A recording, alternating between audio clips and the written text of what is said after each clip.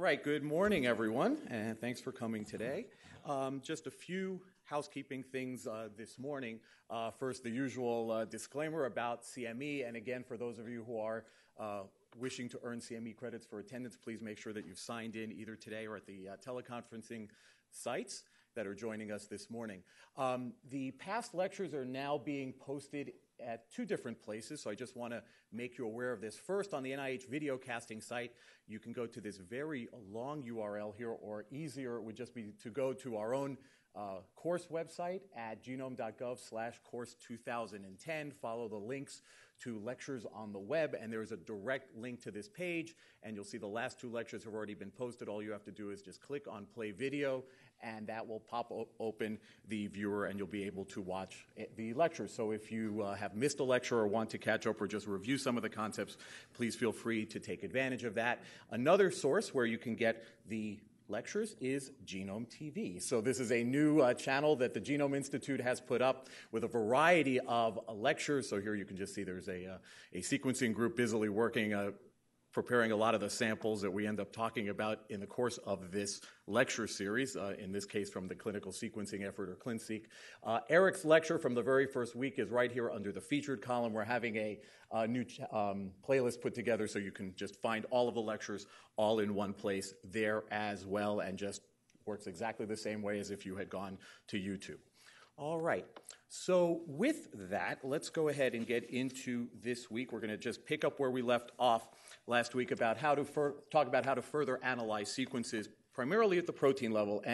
And as you'll notice, we've concentrated quite a bit at the protein level, and this may seem a little bit odd for a course that's called Current Topics in Genome Analysis, but we do this because we want to reinforce to you the importance of thinking at both levels, thinking at the DNA level and thinking at the protein level when doing your analyses. Obviously, advances in genome science make it incredibly easy, much easier to find mutations, chromosomal aberrations, look at changes in expression patterns, and similar events taking place at the nucleotide level, but we need to translate those events that are taking place at the nucleotide level over to the protein level to keep in mind that the proteins are actually the workhorse in the cell. And so by going through all of this material, for those of you who are focused more on the basic research side, this will hopefully help you think about your experimental design a little bit better and advance your understanding of how these mutations at the nucleotide level affect things like structure and function. For those of you thinking of clinical questions, you might have detected a mutation in a patient, and you might have been doing some genetic susceptibility testing, some other targeted sort of testing, and you need to understand the net effects of those mutations in your patients to better understand why am I seeing the phenotypes that I'm seeing, to start to get some insight into metabolic changes that might be taking place in those patients, and to help determine which mutations are potentially pathogenic. So this will in turn help you hopefully start to think about therapeutic approaches. So yes, we are focusing primarily today on the protein side of the house, but I just wanted to drive home why that's important. So, So we're going to talk today about things like profiles, patterns, motifs, and domains, so talking about protein secondary structures. We're going to move to the three-dimensional level, so going away from just looking at strings of letters and now looking at three-dimensional structures. I will tell you about an analysis tool that's very easy to use and a three-dimensional viewer. And finally, we're going to end up talking about multiple sequence alignments, and this theme will come up over and over again in the rest of this course when we start to look at the genome browsers and other techniques that are available to us to do advanced genome analysis. Okay, so we'll start with sequence comparisons once again, and the approach that we used last time around was homology searches, where we did these one-against-one searches, taking a sequence of interest and comparing that against a set of sequences, probably in a public database, to find other sequences that are similar to the one that we started with. And the method that we spent most of our time talking about last time around was BLAST, but I also mentioned to you another tool called FASTA. But again, one-against-one comparisons against a large collection of sequences.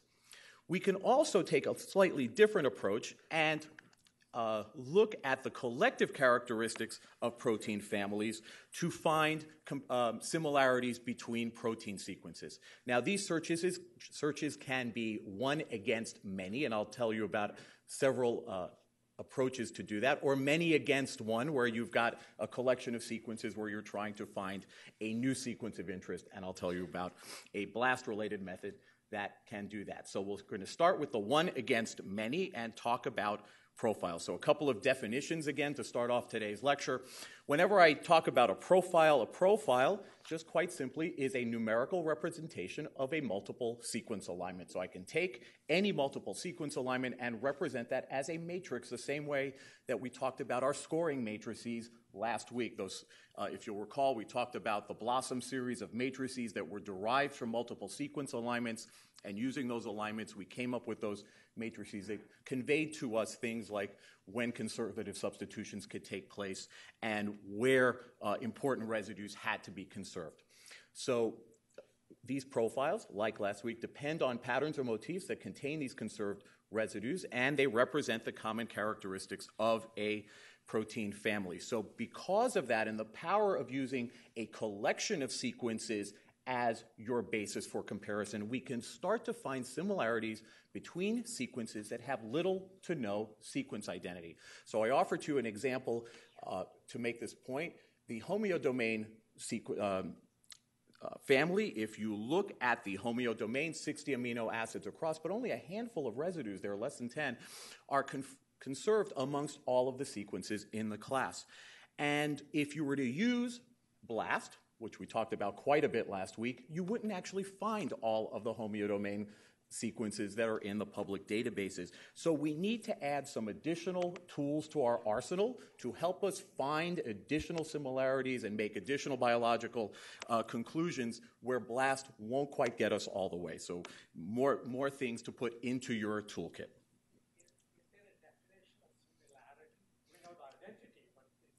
So yes, there is. So I mentioned last week the definition of similarity is when you have your identical residues plus conservative substitutions. Okay, so that is considered similar. So you have a % identity and a % similarity. And again, the % similarity includes conservative substitutions. Okay, so how do we actually construct one of these profiles? So again, the profiles are based on multiple sequence alignments. Here I have a multiple sequence alignment. There's a number of sequences here, 10 across. You'll notice that I've highlighted some of these positions in red. So the last position, you'll see that there is always a glycine residue in the 10th position. You always have a threonine in the 8th position. If you look at the 9th position, most of the times you have a proline, but sometimes you have a threonine thrown in as well. So we're going to take a look at this, and we're going to ask 4 questions. We're going to see, okay, what residues are seen at each one of the positions, so we get an idea of the frequency of amino acids at each position, what's allowed, what is the frequency of those observed residues, which positions are conserved, either outright absolutely conserved or just conservatively, where we see conservative substitutions, and finally where we can introduce gaps. We don't have any gaps in this particular example, but gaps can certainly exist in these alignments. Based on those 4 questions, we can construct something called a position-specific scoring table.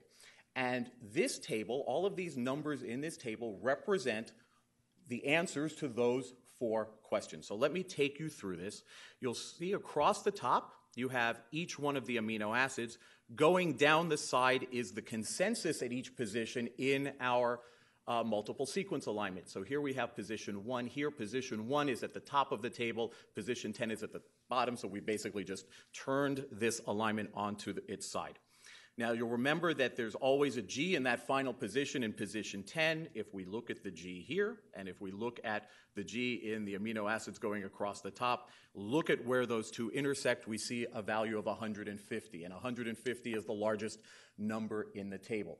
So anytime you have a position where that residue absolutely positively must appear, you are going to assess a very, very high positive score. So drawing the analogy back to the BLOSSOM tables last week, anytime we saw a conserved residue, we always gave those conserved matches the highest possible score.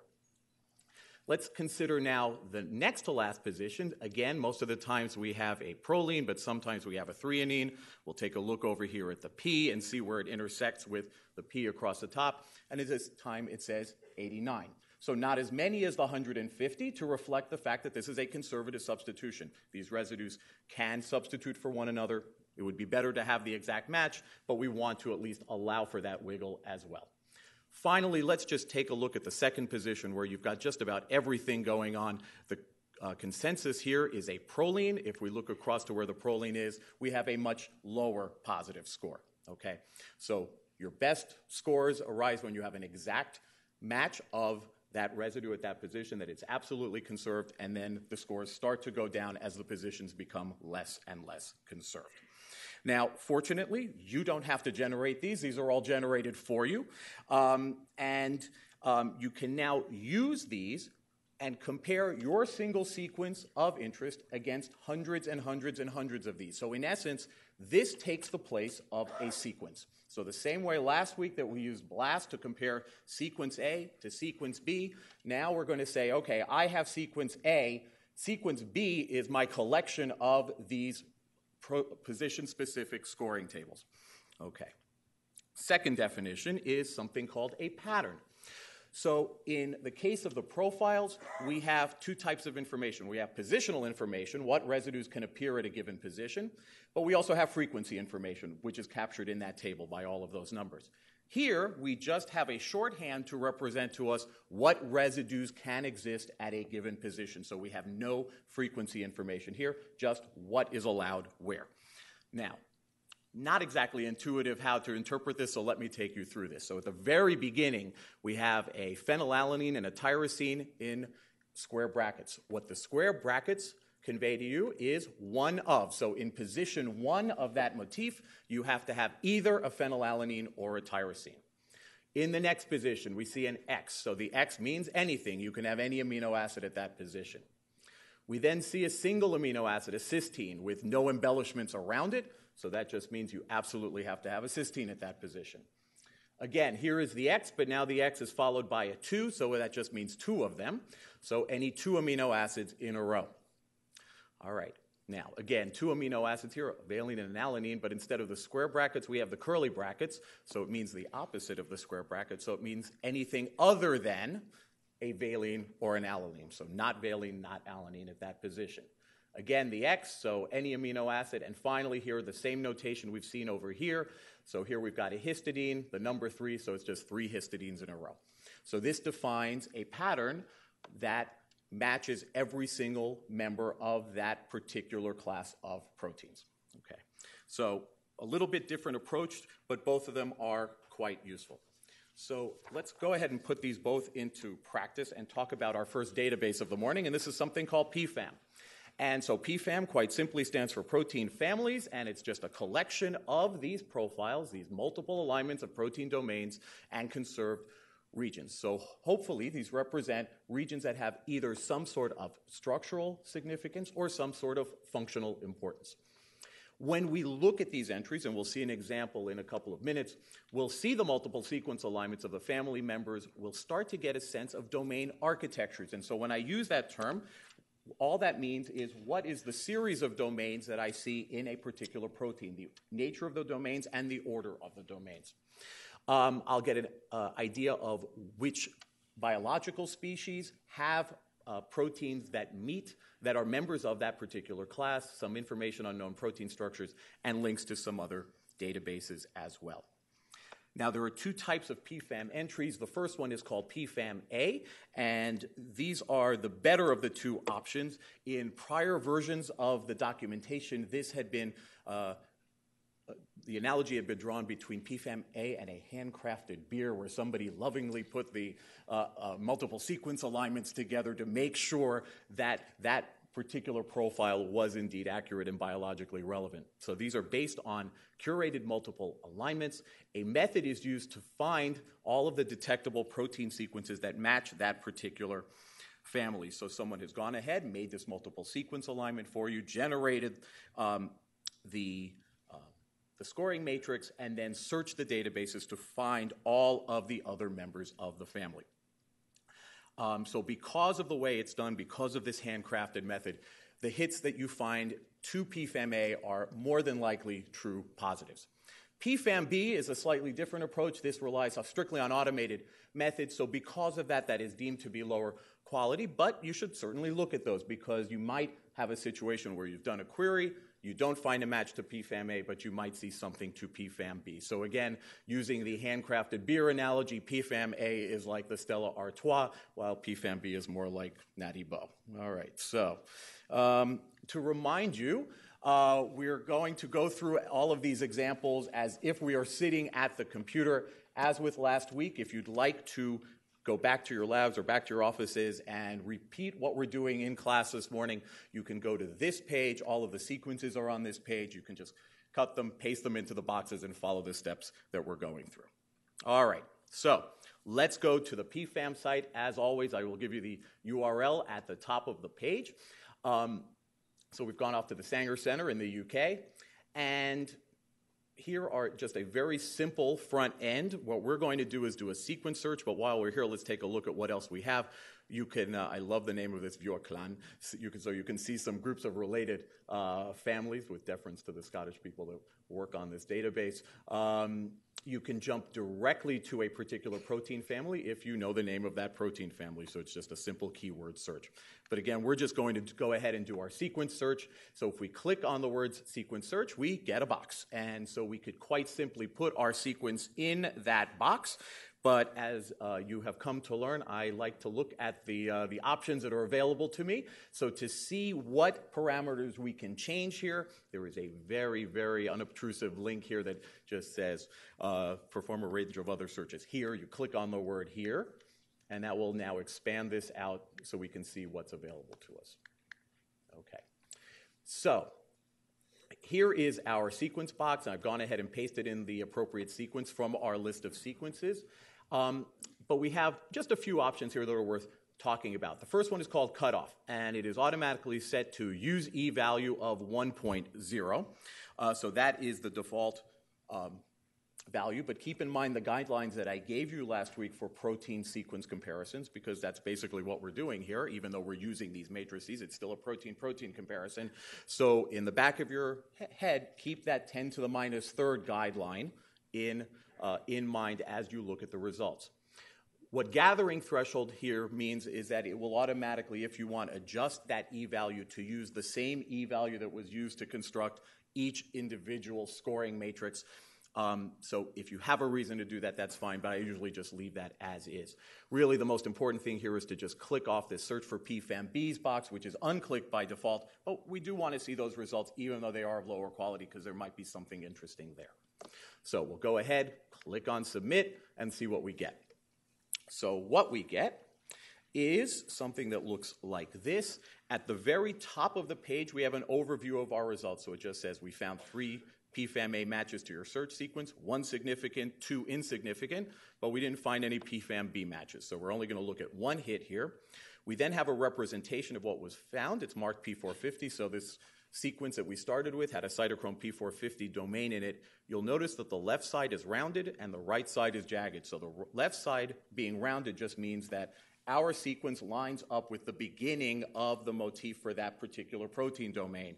But the jagged part means we didn't get all the way to the other end. So this is partial overlap with a particular domain, in this case P450. All right. If we now look at the tabular results, again, cytochrome P450, our sequence aligns with the domain starting at position 41, ending at position 500. To see a little bit more detail, you'll see in the red box here, it says show or hide all alignments. So if you click on the word show, this just basically expands the page. So instead now what we have here is the alignment. And there's a number of lines in this alignment. This might be easier to see on your handout. Your sequence, the sequence that we started with for the query, is the one that is just labeled SEQ for sequence. The HMM in the first row is the actual consensus from the profile that it matched. So that is the actual P450 profile represented as a consensus sequence. The next line down where it says match is just quite simply which positions match. So you have a qualitative, just a visual overview of how good those matches were. Same rules as last week. Any place you see a exact match, you see the letter repeated on that line. Any place you see a conservative substitution, you see a plus sign. All right. And then that final line, PP, just stands for posterior probability. So this is just a quantitative measure of how good the match is position by position to this particular position-specific scoring matrix, and the rules for that are in the documentation right above that. So, okay. Now, we searched for PFAM-B. We didn't find anything. Let's go ahead and just now go to the entry where the more interesting stuff actually is.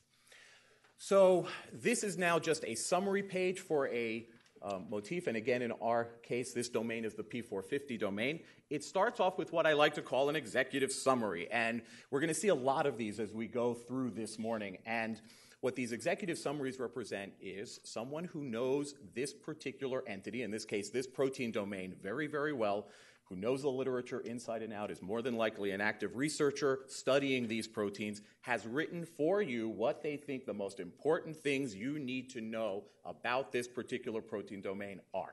Okay? Anytime an expert is willing to take the time and do that and share that with you, you should absolutely take advantage of it. Okay? Right below it, you'll see that there are references going back to the primary literature. So again, the executive summaries are very important. They are not a substitute for reading the literature, but they will at least direct you to what are the more important papers to read in the literature. So there's a little bit of a judgment there as to which papers are important and which ones maybe not so much. All right. Let's see. On the right-hand side here, we have a sample structure. And when you do this, it will just randomly pick one of the structures that has this particular domain in it. If you want to see different structures, you have a pull-down menu right below where you can switch to other structures. Now, we're going to take advantage of two links at the very top of the page, and you'll see it says 152 architectures and 18,883 sequences. So let's start with the 152 architectures. So remember, when we talk about domain architecture, we're talking about the order of domains in a particular protein or in a set of proteins. So the very first one in this list tells us that there are 16,000 plus sequences that have a P450 domain in it. All right. And right below, you'll see a button that says Show. So if you clicked on that button, you can actually get all of those sequences, collect those, store them on your hard drive, and use them for some other sort of analysis. So a very quick way to just all at once get a complete data set of, in this case, all of the proteins that have a P450 domain in them. So if you want to go off and do a phylogenetic analysis or anything like that, it saves you the trouble of doing the blast searches, compiling them, editing, doing all of that. As we go down, we'll see that there are other architectures that are part of this family. So right below, we've got a different architecture, P450 times 2, where you've got two P450 domains next to each other. A little further down, P450 times 3, so you've got 3 next to each other. And other domains are mixed in some of the other lines as well. So again, good tool to have in your arsenal, especially going back to how we started off this lecture thinking about why protein domains are important, why it's important to think on the protein side of the house. Let's say you have a mutation. That mutation may fall in one of these domains. So now, have you obliterated the domain by that simple point mutation or deletion or what have you at the nucleotide level? If you're thinking at the clinical level, do you have a mutation that knocks out some residue that's important for some sort of, again, metabolic process, something that is relevant in a structural or functional domain that might explain why you see the phenotypes you do in your patients. So something else to think about as you consider things at the protein level. Now, the other link at the top, 18,000 plus sequences. So let's take a look at what we see if we click on that. If we click on that, there we go. All right. And so here we can actually see pre-made alignment. So you'll recall, in our handcrafted analogy, someone has put together a seed alignment, that initial set of sequences that were found, that were members of the P450 class that were used to find all of the other members of the class. So I could see just those 50 in this case that were in that seed, or I could see all of the sequences that make up that particular protein family. In this case, I'm just going to leave this set at the seed so I don't get anything unreasonably long. And if I want to look at these, I can just click on the View button, and what I would get is a multiple sequence alignment that looks like this. So we're going to come back to this at the very end of the lecture when we talk about the viewer that allows us to manipulate multiple sequence alignments, but the colors mean something, the histograms all mean something, and I'll tell you about all of that a little bit later. All right, so now let's say we're sitting at our machines again. We're going to pretend that we've gone back to the PFAM page. And so we're on this page. We're going to pretend that we're scrolling down. And when we get to the bottom, we see a number of external database links. And the one that I want to focus on is the one here where it says ProCite, and then there is an accession number. And if I click on that accession number, I leave the Sanger Institute, and I now go to the Swiss Institute for Bioinformatics, where they have maintained for many, many years a database called ProCite. And so this is a collection of protein profiles, those profiles that I told you about earlier that just tell you position for position what amino acids can exist at a given position that characterize a given set of proteins. And so in this particular case, for our P450 domain, we see the consensus pattern right there, and now you know how to read that, how to make heads or tails of that. So you could use that as a basis for comparison. The more important thing I want to point out on this page is, once again, yet another executive summary, and more importantly, the name of the person who put that together. Whoops. So if you now have questions about this particular protein domain, these people do make themselves freely available to members of the biological community, so you could just click on their name, send them an email, and if you have a question about these particular proteins, they will answer that question for you. So it's always nice to have that person available to you when you've got questions that you just can't find the answers to in the literature or from your colleagues. All right, let's pretend we've gone backwards again. And so we're on this page. We clicked on this link here at the bottom. I just want to focus your attention a little bit further up the page where it says Interpro entry, another accession number. And if we click on that, that now takes us away from PFAM and over to another database at the Sanger Institute. Okay. There we go. Called Interpro. And Interpro is, in essence, what we call a secondary database. So there are collections. This is a collection of information that is amassed from a series of other primary databases. So ProCite is an example of one of those primary databases. There are other databases that talk about protein domains and similar characteristics of proteins. What Interpro tries to do is just collect those for you all in one place, so it's one-stop shopping. So again, we are looking at cytochrome P450. The first thing I want to draw your attention to here is something called the Interpro relationships. So what this set here, you'll see it says children. So the children are sub-members of the class. So these are sub-families that are part of the bigger cytochrome P450 family. So they are more specific members of the class. So we've got a B class, an E class, various groups of cytochrome P450 proteins. Because the children are always more specific than the parent. If you have a match to the child, you have a match to the parent. Okay, so they, by definition, have to overlap. Yet again, we've got another executive summary here at the bottom. We have some gene ontology term annotation, so we can see that this particular domain is involved in iron-iron binding, heme binding, and so on. Again, let's pretend we're scrolling down the page. I will get used to this. All right. And here we have a very funky representation. And what this is intended to convey to you is the taxonomic coverage of this particular domain. So put otherwise, what organisms have some protein in them that have a P450 domain.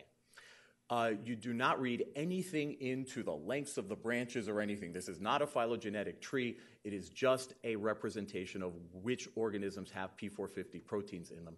So the center of this tree is just the root. As we go further out, the inner nodes are the tree nodes. By the time you get to the outside, you'll actually see names of representative organisms like mouse and human. The numbers represent how many proteins in that organism have a P450 domain, at least how many characterized sequences. It may not be the absolute number of sequences because you may have sequences that have been documented 2, 3, 4 times. But if you click on those links, again, you can download a sequence set and use them for some other purpose, possibly doing a phylogenetic analysis or something else. Okay. Again, let's scroll down. And we now have another way of looking at domain architecture. So in this case, we've got a little bit different representation. So what we have here is protein by protein, various entries that were found. that have this P450 domain. So in this case, we've got a protein having this accession number. The protein is represented by the red bar. The domains are shown underneath, and the colors that correspond to what each one of those domains are is shown at the bottom. So a little bit of a different way of looking at what domains comprise a particular protein. Okay. All right, so putting all of that together, I want to point to you to two additional things that I'd like you to read at some point. Again, these come from current protocols in bioinformatics, so this is the work that I'm editor-in-chief of, and what I want you to look at specifically are two units. The first one is on a much deeper treatment of PFAM. The other one talks in great detail about Interpro. What's nice about these units, for those of you who have not looked at the current protocols in bioinformatics units before, it's very similar to current protocols in molecular biology, immunology, and the rest, in that it is protocol-driven, hence the name. So there are examples that you can work through, so just print out the pages, sit next to your computer, and just step-by-step follow the instructions, and it will teach you hands-on how to do this, okay? You can only learn a certain amount by watching me walk you through these examples, okay? The only way you're going to really, truly learn how to do these is to put hands on keyboards and actually start to bang away. So it's very important that you spend some time trying to do these techniques in practice. To remind you, this is available to all of you through the NIH library free of charge. So all you have to do is just do a search on online journals, type in the name, Current Protocols in Bioinformatics, and that will take you directly to those listings.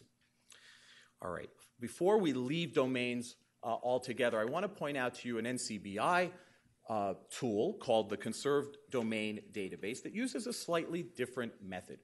So like some of the other things that we've seen, this is a secondary database, so we can search everything that's in PFAM and A and B. We can search something called SMART, the Simple Modular Architecture Research Tool, clusters of orthologous groups, which is a collection of protein families put together by Eugene Koonin at NCBI, and some other resources as well. Now, in the interest of making sure you don't use these things as a black box, I just need to point out that the searches here are performed using something called RPS BLAST. So this is a variant of BLAST, reverse position-specific BLAST, where your query sequence is used once again to search a series of those position-specific scoring matrices. Same general idea as what I showed you at the beginning of the lecture. However, the actual methodology, the actual algorithm that is used is different than the one that is used by PFAM. And many times you will do searches where one of the two tools will give you one set of results, the other tool will give you a slightly different, overlapping yet slightly different set of results. So take-home message, when you want to do these kinds of analyses to see what kinds of protein domains exist in your proteins of interest, do both, all right? There's always comfort in consistency between the methods. All right, so let's again pretend we're at the keyboards and take you through an example. So this is the CDD homepage. There's a very long URL here. It's actually easier to just go to the NCBI homepage and look for the structure link off of the homepage. But if you want to type that in, there it is. Here, we don't have any options we can throw. It's just a box, and we have a choice of which databases we can search. So from the previous slide, we could search any one of those individual databases, or we could just search them all at once. So that's what we're actually going to do and just leave it at the default. The sequence we're using here is the deleted in colorectal carcinoma protein sequence from human. All right. So let's say we've put that in the box, clicked on submit. This is what we get back. So it's a little bit reminiscent of the BLAST results we saw last week in that we have a representation at the top of our protein hits. So our protein is this one going from 1 to 1447. And you'll see below, each one of these boxes represents one of the domains that was found in this protein. And I'm going to focus in on this very first one, which is called the neogenin domain, which is also the first one in our list of hits.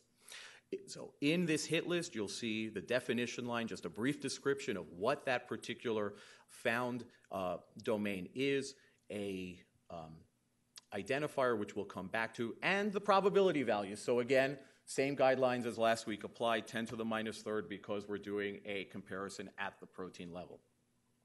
If we want to see a little bit more about this first hit, all I have to do is click on that plus sign, and that will actually expand this out, and I can actually now see an alignment.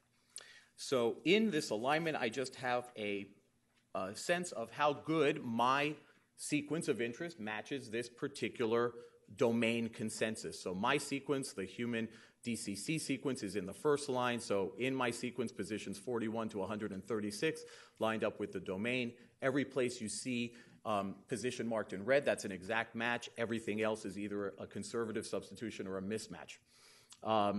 So just at a glance, you can see most of the positions are in red, and that bears well for this being a true positive. And again, here is the probability value, which gives us the quantitative measure of how good our hit in this case is.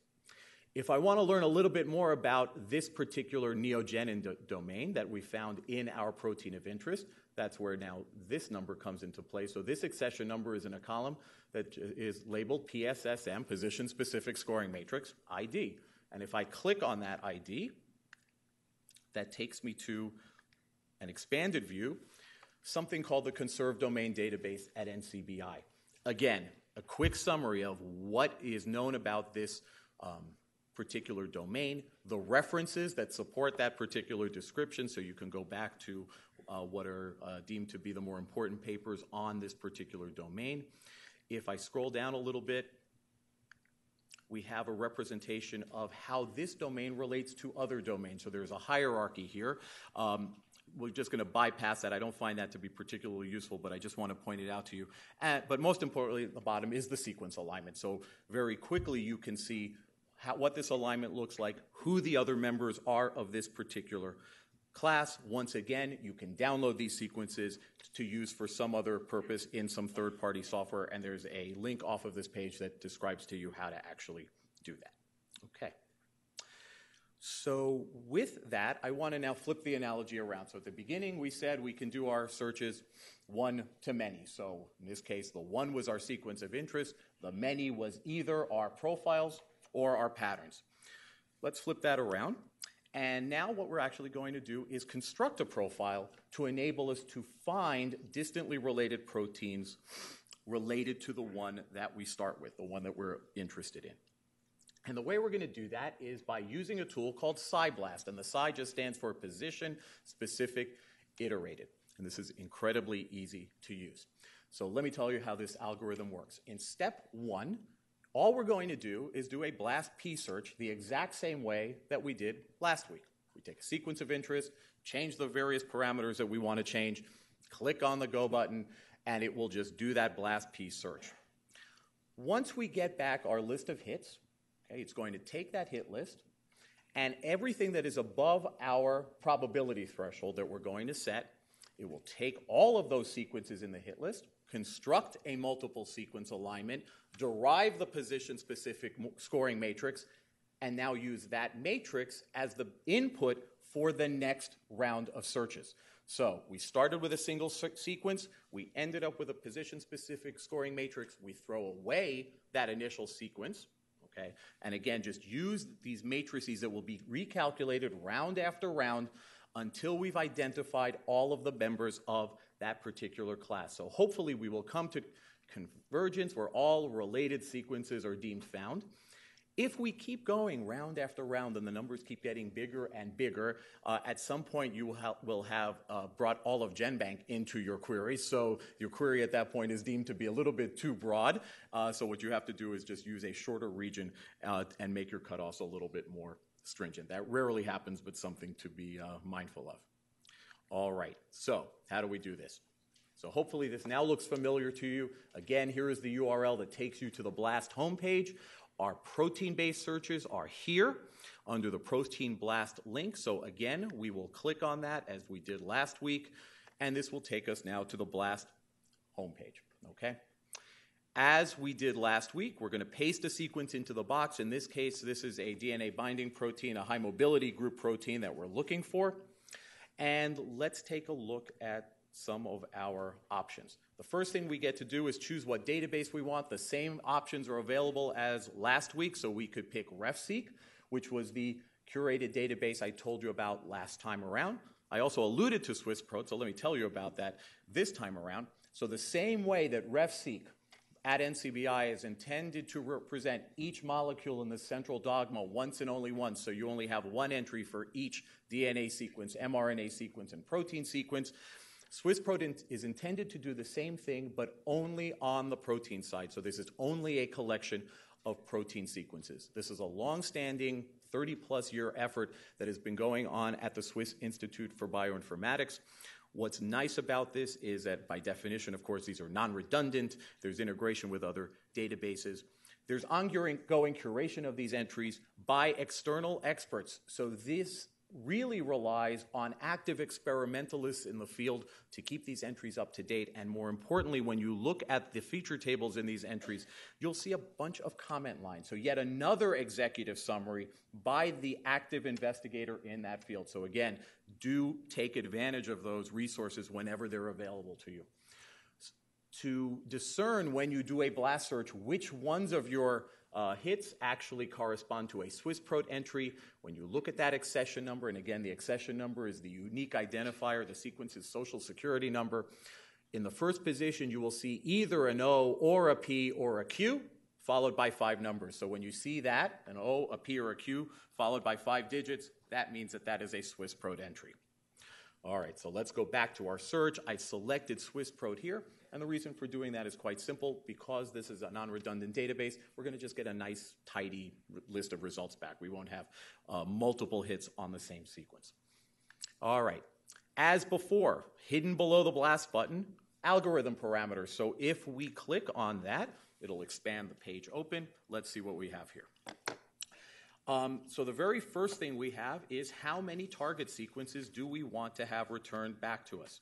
The default is 500. I just, as a rule, set that to the biggest number it'll let me set it to, 1,000. You'll recall last week's example. If we left this at the default, we actually would have missed things in our hit list. So just set that number as high as you can. The expectation threshold, the E value, our measure of whether something is a false positive.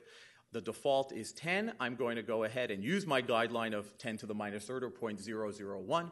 Again, remember, those are guidelines. Those are not absolutes. We're just going to use that as a starting point here. We should, again, filter the low complexity regions. So these are those homopolymeric runs that I told you about last week, where you've just got stretches of the same letter. Those tend to confound the blast searches. So we want to just mask those and not consider those as part of the sequence searches. Finally, at the bottom, something we didn't talk about last week, we now have a section of this page that is specifically geared towards these PSI-BLAST searches and something else called a PHI-BLAST search, which we're not going to talk about today. Let's say you already had a scoring matrix and you want to use that as the input for your search. You could just upload that. If you found it maybe on some other database, you could use that as the input for your first round. We don't have that, so we're just going to go ahead, use our one sequence of interest, set the PSI-BLAST threshold at 0.001 as well. The default here is 0.005. There might be a virtue, actually, to making that a little bit higher, because as with last week, we want to take a look at what might be on either side of our cutoff line, using our biological knowledge to say, which ones do I want to include, which ones don't I want to include. All right, finally, just my personal preference to make sure that you've checked this show results in a new window box to make things a little less unwieldy on your desktop. You go ahead and click on Blast, and off we go. All right, so now this looks like what we have seen again last week. Our sequence, 1 to 215 in this particular case, it has found 2 matches to conserved domain, so there are 2 HMG boxes in this particular protein. And you'll see once again our very busy scoring table that we talked about last week, showing a graphical representation of all of the hits that were found based on our initial query. Okay. If I now scroll down to where the descriptions are, just to remind you how this is oriented, you'll always see the accession number at the beginning, which is hyperlinked. If you click on that, it will take you back to GenBank. You have a short description of what that particular protein that was found actually is, the score for that, and if you click on that, that will take you down to the alignments. Remember, the scores are less important here. The probability values are what I want you to always look at in the E-value column. Okay, now let's, what you'll also see here, which you don't see in a regular BLAST P, BLAST N search, is in the very beginning, the word new. And you might see one of two things in that position, and the key is here at the top. If you see new, alignment score below the threshold on the previous iteration. Well, we didn't have a previous iteration, so everything is marked new. But as we go through the successive rounds here, anything that is carried over from the previous round will be marked with a green dot. Anything that was found that is new in the new rounds will then have the new label next to them. Let's move down to the bottom of our hit list here. It says here, run SciBlast iteration with maximum, once again, 1,000 sequences returned. What will now happen, just to remind you, is we throw out our initial query. We have a position-specific scoring matrix calculated based on the things in this list. You can include all of the things in the list, hence all of the checkboxes. But again, here's where your biological knowledge comes into play. Maybe you see things towards the bottom of this list that do not belong. If they don't, because you have some other piece of information, uncheck the box, all right? And that way it will not be included in the next round. Go ahead and click on Go, and this will go around as many times as it has to, and you will just have to wait for it, and you just keep clicking on Go, and you go 2, 3, 4, 5. In this case, you will go around 11 times until you finally reach convergence. And you know you have reached convergence when you see the message at the top, no new sequences were found above the 0.001 threshold. So at this point, we can have confidence that we have found all of the members of this, in this case, high mobility group class of proteins that we can find using this particular method. To drive home why this is a powerful technique that you should have in your arsenal, if you recall, in round 1, I don't think I pointed this out, we had 132 hits. By the time we got to round 11, we had 180 hits. Okay, so we found 48 additional sequences that we would not have found just by using our traditional blast search. Okay, so very important, especially if you're dealing with proteins that have not been highly conserved over evolutionary time. The things where there's a lot of evolutionary pressure to not have mutations, to not have changes, you're not going to really pick up anything by using SciBlast. But for most classes of proteins where there is wiggle in these classes of proteins, it's worth taking the time to do this extra set of searches to see what else you can find. So this hopefully demonstrates now the power of using the collective characteristics of the protein family to find things that we wouldn't have otherwise found. Okay. So with that, we're going to leave things at the sequence level behind for now, and we're going to move into things at the three-dimensional structural level. And I know most people tend to do this with a little bit of trepidation because I think we all have in the back of our heads, the image of the geek down the hall with the Coke bottle glasses and the big machines with all the dials on them, and just structure as being something impenetrable, something that is just hard to understand because of the technology that's involved in generating those three-dimensional structures, trying to figure out what Fourier transforms are, and all of that. What I want to show you this morning is you actually don't have to concern yourselves with how we got the actual structures, but there are some very easy-to-use tools that you can use to now answer questions about structural similarity. And the reason I want to make sure that you know about these tools is because of that very basic tenet that Chris Anfinsen back in the 1950s won the Nobel Prize for. Sequence specifies conformation. This was battered in all of our heads in basic biochemistry. But conformation does not specify sequence. The converse of that statement is not true. So you might have multiple structures where you see similarity at the structural level, whether it is in a particular domain or across the entire protein. But if you look at the underlying sequences that make up that protein, you might see very, very little sequence similarity. And there are cases in the literature where that percent identity goes down to the 10, 11, 12% range. Why is that important to you? When you do your BLAST searches, BLAST tends to start to fail below 25% sequence identity. This has been very well documented in the literature. And as you recall last week, I gave you a 25% rule as one of your criteria to use for determining biological significance of your BLAST hits. So when you start to enter that territory where BLAST is no longer the tool of choice, now this is the thing that you should have in your arsenal ready to go to find things that, as I put here on the slide, cannot necessarily be detected through traditional methods. All right, so again, a little bit of background on how this works, and this is actually pretty cool. So what we're going to do now is compare every known protein structure to every other known protein structure. And to give you a sense of the size of that problem, as of this morning, there were 62,000 entries in the Protein Data Bank, PDB, and 58,000 of them represent protein sequences deduced either by NMR or X-ray. Now, to do a comparison of one structure to another structure using the most robust methods that we have takes on the order of weeks to months, depending on how much computing power you have. Now, if you multiply that out, 58K by 58K, you have now entered the realm of the computationally intractable. So we need to make some modifications and make some simplifications in order to make this a more approachable problem from a computational standpoint. So the way we're going to do this is, well, this is done for you, so you understand what's going on. We're going to take each one of these 58,000 protein structures. So here's just an example of a particular structure. We see a bunch of blue bits. So the blue bits here are the alpha helices. The green lines represent the beta strands. And what we're going to do in the first step is just get rid of all of the loop regions, anything that does not exist either in an alpha helix or in a beta strand. So that's what we have in the second part of the picture here. What the method then does is for every alpha helix that it finds, it passes a vector right through the center of that alpha helix to approximate the path of that helix, keeping in mind which end is the N-terminal end, which end is the C-terminal end.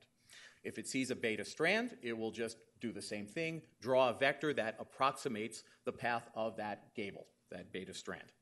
Once that is done, all of that information is thrown away. So by the time we get to the last step, every single atomic coordinate has been thrown out, okay? But based on those coordinates, we now have a series of vectors. For each one of those vectors, we know which one is an alpha helix, which one is a beta strand, which end is the N-terminal end, which end is the C-terminal end, and which one connects to the next one in the series, okay? That is now going to be the basis for our comparison, and this now turns into a glorified game of pickup sticks. So we now have here, for the example, two protein structures, protein 1 and protein 2. The first one has 4 secondary structural elements. The second one has 5. For argument's sake, we're going to say they're all alpha helices, just to make this easy. We're now going to overlay these every way we can to find out whether or not these are structurally similar to each other. So in the first alignment, we might take all 4 of these secondary structural elements, overlay them with the 4 secondary structural elements, the 4 alpha helices from protein 2, and what we would see is, well, they're all going pretty much on top of each other. They're all going in the same direction. Of course, this is done much more robustly than this. This is not done by either, actually, mathematics behind this, but I think you get the idea. Basically, if we see something like this, we would deem that to be a good match of the two structures over that region to one another. Let's take another alignment where you might take all 4 of these alpha helices from protein 1 and now combine those with 1, 2, 3, and 5 from protein 2. So as before, 1, 2, and 3 all going the same way, pretty much the same path. 5 is off doing its own thing, so we would not consider that to be a good alignment. And that is just done over and over again, every possible combination that the computer can come up with. It does its math in the background. And what you end up getting at the end of the day is something looking like this. In your handout, skip ahead 1 slide, so the next 2 slides have been transposed in your handout. This is remarkably good, okay? These are 2 protein structures that have been deemed similar to one another by this VAST method. Keep in mind what we just did. We threw away all of the atomic coordinates. We're comparing these series of vectors, but yet these 2 structures pretty much overlap each other almost perfectly. Now, I've sort of pushed it in this case where I picked an example where there's only 1 mutation between the 2. But what you see time and time again is just an incredibly good match between the structure that you started with and the other ones that are found in PDB using this VAST method. All right, and we're going to come back to this representation in a moment. So just to remind you of some of the caveats of the method. By definition, because we've thrown away all of those atomic coordinates, it is not the best method for determining structural similarity because we've lost a lot of information along the way, so we have less confidence in our prediction. But regardless of the simplicity of the method, it is a great first approximation, and I will show you in a minute. You can do this yourselves right at your desktop. So if you find something that has promise using this VAST method, you can then maybe seek out somebody who's a structural expert to say, all right, I want to delve into this a little bit more and get some help in that direction. But this is something that you all can do yourselves. All right, so how do you do that? So we're going to go back to the NCBI website. And so this is the NCBI homepage. We're going to use the Entree search engine in the upper right-hand side to do our search. In the search pull-down, I've selected structure. I'm putting in an accession number so that I get back one and only one entry. In this case, the accession numbers in PDB take the form of a number and 3 letters, so the one I've used here is 2LIV. While we're here, let me point out the structure link here as well. So if you want to get to the conserved domain database that I showed you a few minutes ago, instead of typing in that long URL, you could just click on that as well. All right, so search structure for 2LIV. You click on the search button, and that now takes us to our results page. We get back one and only one result, which we would expect because we've used an accession number here. And so here is just a little pictogram of the structure that we found. The accession number, it tells us that it's a paraplasmic binding protein that is called a leucine isoleucine valine binding protein. If we want to learn a little bit more about this, all we have to do is just click on the accession number, and that will take us to this structure summary page. So again, the pictogram, the representation of our picture, the primary reference that describes the solution of this particular structure. So in this case, this is an X-ray structure. And just a link back to that reference if you want to read the paper. This comes from E. coli. And down below, we have a representation of what else we found in this particular protein. So our sequence is sequence A, the structure that we started with, 2LIV. It shows us some domains that were found below that exist in that particular protein.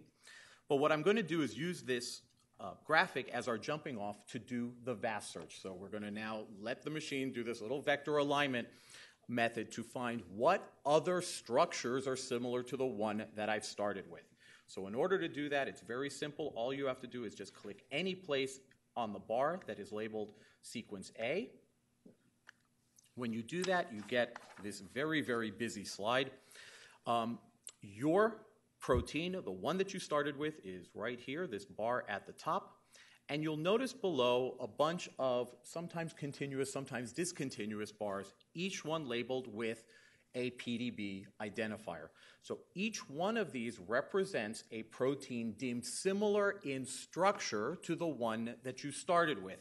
What the discontinuities represent are places where you don't have structural overlap between the one you started with and the one that was found. So this is just a visual to convey to you, do I have a global alignment across the entire length of my protein, as we do in the first case with the exception of one residue, as you'll see in a moment, or do I have something where I have domains in common? So that shows you some of the power of VAST. We don't have to force a global alignment. Same arguments we used last week about why we want to do local alignments versus global alignments, both at the sequence and the structure level. All right. And in a current protocols reference I'm going to give you a little bit later, you can change how this looks to render it as a table. There are some statistical guidelines in that unit that I think would be useful to you in helping to decipher what these tables, lists of results actually should be interpreted. I want to instead, though, focus on actually looking at this structure. So at the very top, you see a link that says View 3D Alignment. And if you click on that, this will launch a viewer called CN3D, which stands for See in 3D. I would have loved to have been in the planning meeting to come up with that name. All right. So you can download that software by following this link here. This will work on a Mac, a PC, a Linux box, but let's go ahead and launch CN3D. You've already seen this slide. And so here we can change how the representation of this protein is rendered. In this case, the rendering is something called tubes, which is just the lines that you see. The coloring in this case I have set to identity. So in this case, there is only one mismatch of an A to a V between the two sequences, and that is this blue bit all the way here at the top. So the reds are the matches, the blues are the mismatches. I could take my cursor and just highlight any part of this sequence. It would light up the corresponding part of the sequence in yellow. By the same token, I could click on any part of the sequence, and it would light up the corresponding residue in the alignment below. So a really cool tool to find out where each particular residue actually lies. So you can start to think about things instead of just being a string of letters, not having any sense of how this thing folds. Now you kind of know, all right? And that's very important. Two other views of this that I think would be important, and again, the current protocols unit describes how to get these. The first, and for each one of these, I'm sorry, the alignment's a little schnooked here. For each one of these, there is a rendering setting and a coloring setting under something called the styles menu. The one on the left is what I like to call the seminar view, because this is a very nice way to orient people in your audience to what your protein's structure is all about. So the settings for those are shown below. In this structure, you see a bunch of green Crayola crayons. So what those crayons are the alpha helices. The flat end is the N-terminal end. The pointed end is the C-terminal end. The brown bars are the beta strands. Again, flat end is the N-terminal. Pointed end is the C-terminal. So you can see how they are oriented throughout the structure. Now, certainly, we don't have proteins in the cell floating around with a bunch of Crayola crayons in them, so we have other ways to render this to get a more realistic representation. And so the one that is on the right is the space-filling representation, the best approximation we can get using this tool of the true three-dimensional structure of this protein, the shape that is being presented in the cell. And so in this case, I've also colored this using the charge setting. So any place you see blue is a positive charge. Any place you see red is a negative charge. Everything else is neutral. And I've already told you that that this is an leucine-isoleucine valine binding protein, so you might be able to look at these charge distributions and see how they might point you towards a binding site or some other important part of the molecule that is actually involved in its function.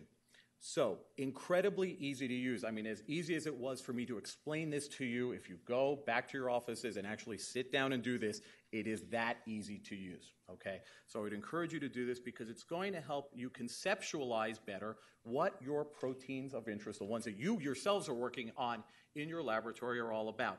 You now have a sense of what's on the surface and what's buried and what might be in an active site or in a binding pocket or some catalytic site or something else that's important to what this particular entity actually does.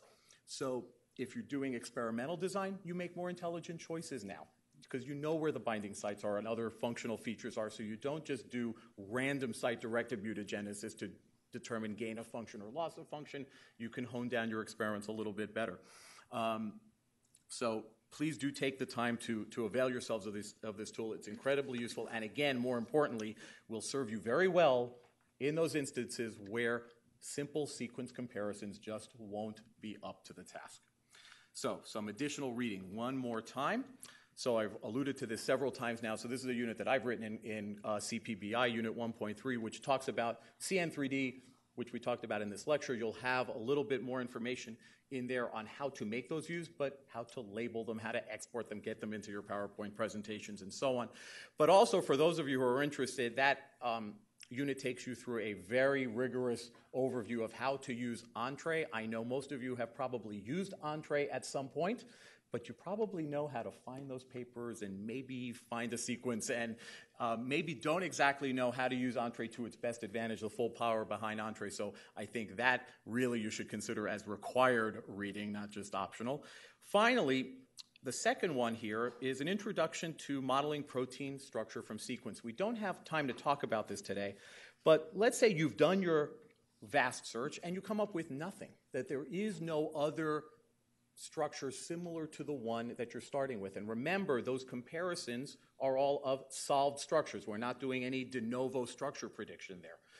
But let's say you actually do want to do that you want to start to say, all right, I want to model my protein, to see the effect of a mutation, so I can just interchange a residue for another residue to see what would actually happen. There are a number of more advanced methods that allow you to do that, and this unit gives you an overview of those methods, what to use where, and where to find them. So I would encourage you to do that as well if your research takes you in that direction. Okay, so now in the last 25 minutes, we're going to fly through multiple sequence alignments. So it's important that we talk about this. One, it puts a lot of the concepts we've gone through in the last lecture and a half, but it also will set us up for things in future lectures where you will see these alignments over and over again, whether it is in the context, again, of phylogenetic analyses, even starting next week when Tira starts to talk to you about the genome browsers and the various tracks on them. Those are, in essence, alignments, okay? So it's important to understand where they come from. I realize that most of you have probably done them before, but I want to give you some general guidelines to make sure that you're performing them properly and to basically just bring your game up a notch to make sure you're using these methods in the most advantageous way. All right, so why do we even bother doing these things? What do we stand to gain? What can we learn by doing these multiple sequence alignments? So quite simply, they very often can allow us to identify conserved regions and patterns and domains, all the things that we spent the first half of this morning speaking about. And again, as I beat on many times now, how those things can be to your advantage when you think about questions in experimental design and predicting the structure and function of a possibly unknown brand new protein that you've discovered, or to identify new members of a protein family. You absolutely have to do a multiple sequence alignment if you want to do a phylogenetic analysis. It is actually impossible to do it any other way because all of the phylogenetic methods depend on the construction of a multiple sequence alignment as its input. Okay, so it's not that you can just stick in a bunch of sequences and get back a tree. You have to actually start off with a multiple sequence alignment, and then that alignment will be used to generate the tree. We've already talked about the next point about using this for the generation of position-specific scoring matrices. And this also might bolster confidence if you've done secondary structure predictions. So we haven't talked about predicting alpha helices and beta strands in either one of these two lectures, but let's say you have done that and the statistical support isn't very strong. If you do a multiple sequence alignment and see commonality in those secondary structural elements across a whole host of different proteins that you've aligned, then that gives you better confidence in those predictions as well. So again, the same spirit of sometimes in the laboratory you might have a result that you're not exactly sure of and you use another technique to verify, same game applies here. All right, so what do we need to consider when we do one of these multiple sequence alignments? Well, of course, we're looking for absolute sequence similarity. What we want to do in these alignments is in each column get as many absolutely conserved positions as possible. Line up as many common characters as we can. Of course, as with our scoring matrices, we can't always have absolute conservation at each position. Sometimes we have conservative substitutions, so we take those into account as well. Finally, you may be lucky enough to have one of the sequences in your set where there is a known structure, and that information can also be used to fine-tune the alignment, to add greater support to the ultimate multiple sequence alignment that you get. All right. Some general guidelines, things to keep in the back of your head as you do this yourselves. We tend, once again, to concentrate on the protein level rather than on the nucleotide level, and that's just because it is more informative. There is more information content in protein side chains than there is by looking at just the chemistry of each of the individual nucleotides. That's just because of the different structure of each of the 20 amino acid side chains. So because of that, it's less prone to inaccurate alignments. So we're taking those physicochemical properties into account. You can certainly translate these back to nucleotide sequences after doing the alignments. This certainly depends on the context that you're doing this in, because you might be trying to align nucleotide sequences where there is no protein translation. And we'll see examples of this when Laura Elnitsky gives her lecture in 4 weeks when she starts to talk about regulatory elements and considerations in epigenetics. All right, some more guidelines. you need to use a reasonable number of sequences. So the temptation is to throw everything you have at the method, but that actually will start to work against you if you do that, because this is a global alignment method. So again, we talked about global alignments last week. The more alignments you do, the longer it takes and the harder it gets. So most of the alignment algorithms start to fail when you try to line up too many sequences. And the truth is, you sort of reach a point of diminishing return where if you've gone from 40 sequences to 50 sequences, are you really learning anything more by adding that last 10 sequences? Chances are, if you've selected your sequences wisely at the beginning, you really don't have to have very huge input sets. Also, the phylogenetic studies that might arise from this are almost impossible to do. I remember once where I tried to do an alignment, a phylogenetic tree on a set that had something like 130 sequences on it, and it took a month for the computer to finally get around to giving me an answer. So it becomes very, very computationally unreasonable. So, good starting point, 10 to 15 sequences. That seems to be what folks like to use in the literature. And your ballpark upper limit is around 50 before you start to see some of the problems that I've mentioned to you. All right, so that takes care of the number of sequences. What about the nature of the sequences? So because it's a global sequence alignment, again, it works best when you've got sequences of about the same length.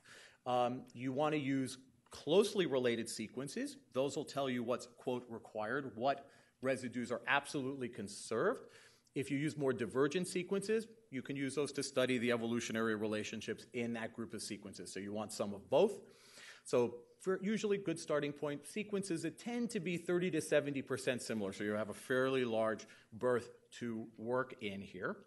But the last point is really the most important one, that the most informative alignments really come when you've got a combination of these, the closely related and divergent ones, things that are not too similar.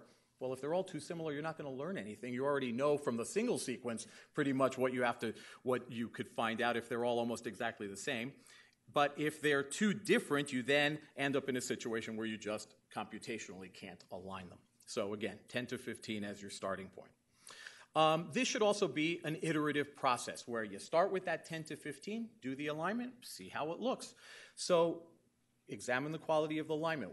What I mean by that is how many gaps are in the alignment. Remember, each one of those gaps represents a biological event, either an insertion or a deletion. So you have to keep those to a reasonable number. You just can't willy-nilly put them in. If the alignment looks good, add some more, do the alignment again. Just keep going in that fashion. If you see that the alignment is starting to break down, so for example, you might have just inserted a sequence that now is putting an inordinate amount of gaps in, just take that one out. Okay, so there's an element of fine-tuning that you will learn over time. It's actually rather intuitive. All right, now that's how to make them. How do you interpret them? So when you see a particular column in your multiple sequence alignments where you've got absolutely conserved positions, that indicates to you that those are required for proper structure and function. They have been conserved for a reason. When you see relatively well-conserved positions, those are the ones where you can say, all right, I can tolerate a certain amount of change and not adversely affect the structure or function of the protein.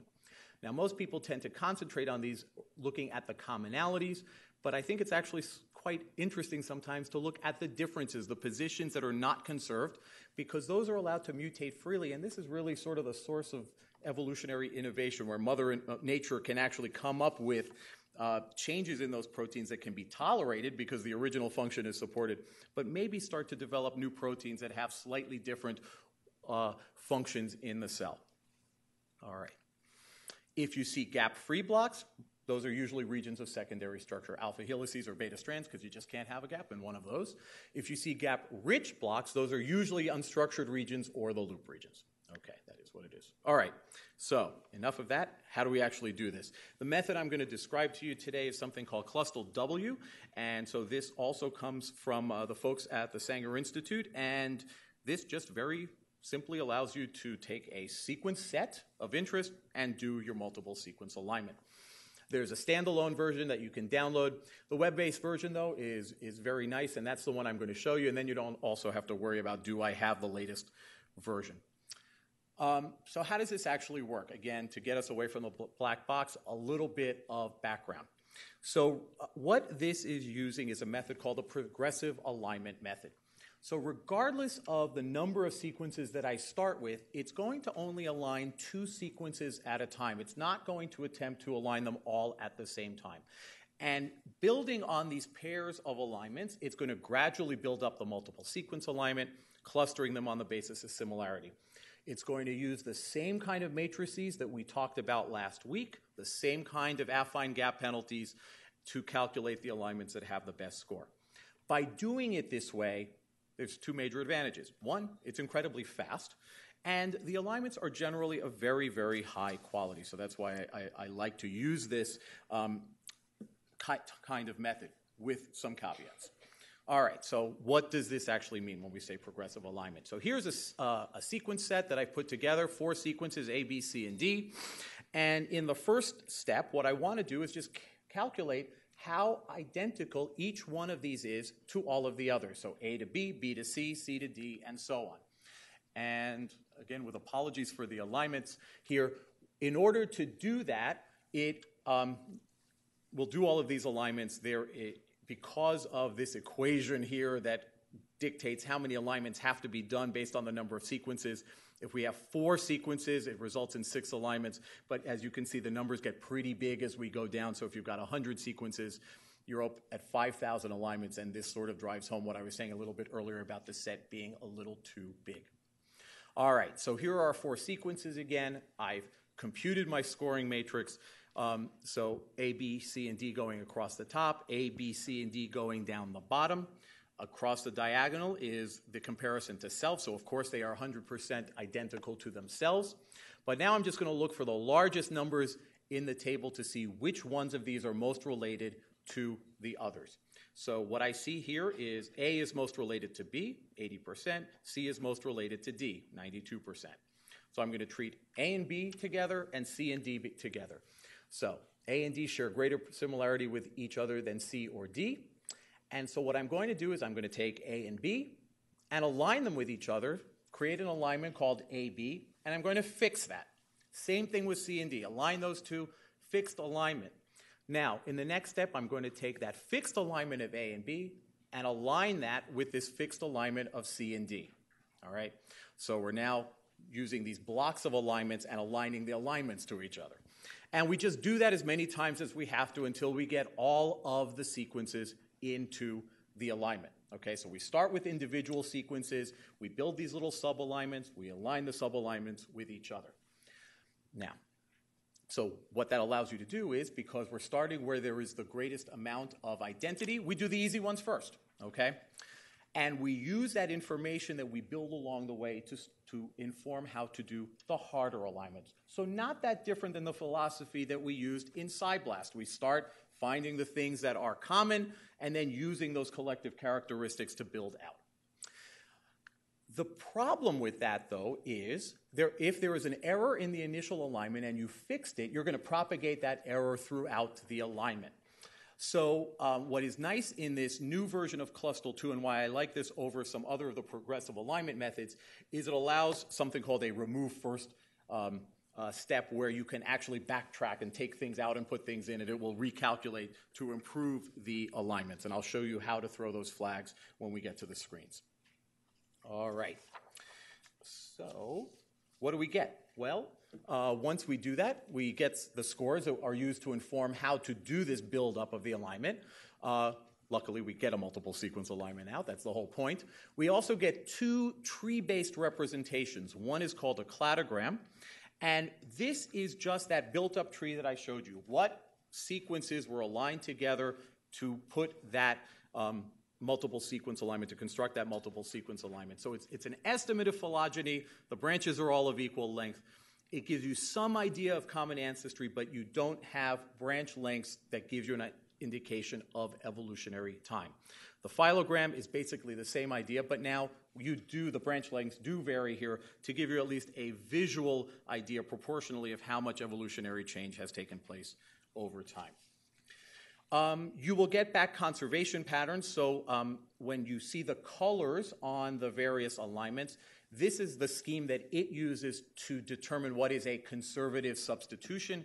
So the aromatics are all grouped together, the positively charged residues, the negatively charged residues, and some other classes that are common to ends of helices, catalytic sites, and of course cysteine is in a special class of its own because of its role in maintaining those cysteine cross bridges that are very important to structure and function.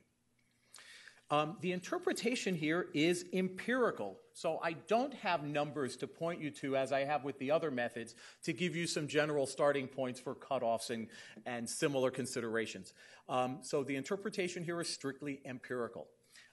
What you will get back for each column in your alignment, at the bottom of each column, you'll see one of these 3 marks or just a space. If you see a star, that is an entirely conserved column. So you want to see those stars in at least 10% of the positions across your alignment to consider that to be a good alignment. And that's a generally accepted indication of a good alignment. Conservation is dictated by those groups that I just showed you. So if you have only residues in those groups at a particular position, you'll see the colon here according to that color table. This one's a little interesting. If you just see a dot, this is what they have come up with calling semi-conserved. So that just means you have residues from 2 of those conserved classes, but no more than 2 of those conserved classes. So really, the ones you should focus in on are the first 2 here. This is just the coloring table. You can look at that on your own. Here's the screens that I want to focus on. So starting off, first thing I want to show you is where it says matrix. Right now it says default as the default, but we have, as before, choices here. So we spent most of our time last week talking about the BLOSSOM matrices. I mentioned the PAM matrices. You'll notice, though, that there is no number here. So remember last week, BLOSSOM 62, BLOSSOM 80, BLOSSOM 30, and so on. What the method will do is pick the appropriate matrix, depending on which sequences it's trying to align. So it will change them as it goes through your sequence set. So I usually pick BLOSSOM there. The other thing I want to show you here is what's in the red box is how you control that remove first. All right, so you don't end up in a statistical minimum where you've made a wrong alignment that propagates through your tree. You can use these settings to dictate when that procedure takes place. If you pick tree under iteration, it will happen at each and every step, more computationally intensive, but it probably is the safer bet. If you leave it on alignment, it'll only do it in the final step. The number of iterations defaults at 3. Again, just bump it up all the way to 10. Down below, I've just pasted 5 sequences in here. These are all phos proteins, and these are also on that web page that you have for you to do your practice from. So at this point, I would click Run down at the bottom here, and this is what I get. So at the top, just a series of links that will allow me to jump around my page. Right below, I just have all of my scores that were used to inform how this particular alignment was constructed. If I scroll down, here's my alignment. After all of that, finally, you have the alignment according to the color table in your handout. Okay, I'll show you how to change this momentarily. Going further down the page, here is the cladogram, so you can get a sense of how the alignment was constructed, but also some sense of phylogenetic relationships.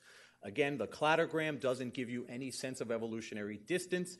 If you click on phylogram, it will recast it into this format where you now have a better sense of evolutionary distance.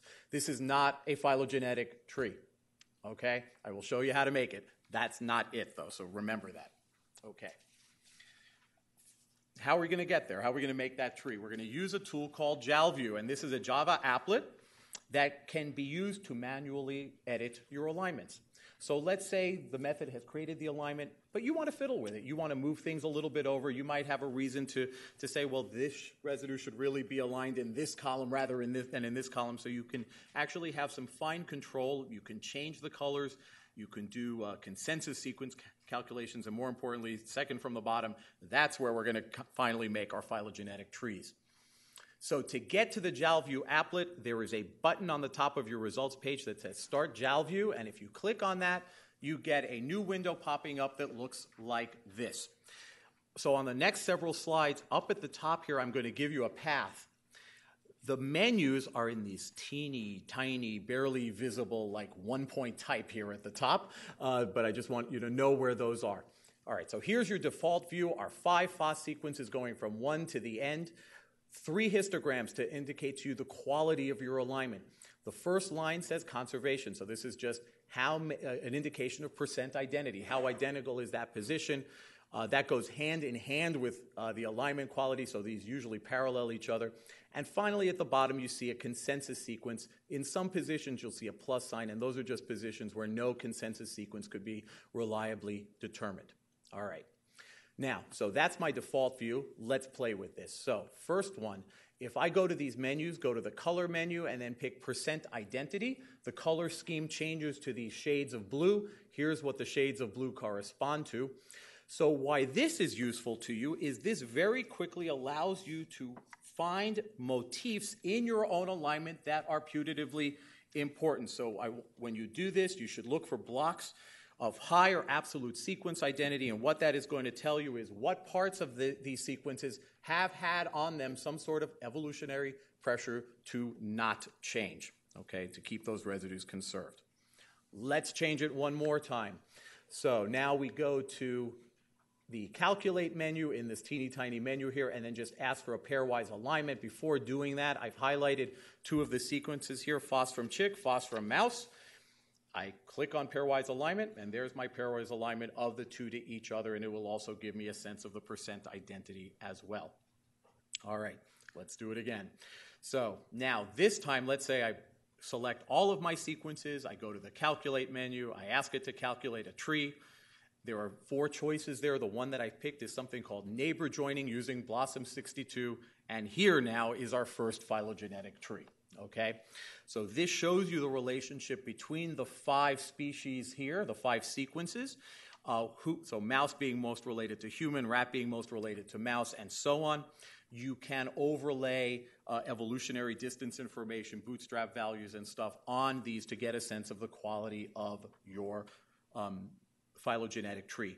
So I like this a lot because it's integrated in with the multiple sequence alignment generation. You don't have to take your data off to another program to make those trees, but this will only take you so far. Some of the more advanced tree building methods have many, many more options available to you where you can fine-tune what these alignments look like and dictate how many times it should recalculate the trees and so on. So in the last 2 minutes. So once more, further reading, there's an entire unit in CPBI on clustral W. Again, examples for you to work through. There's another method that I want to point your attention called T-coffee.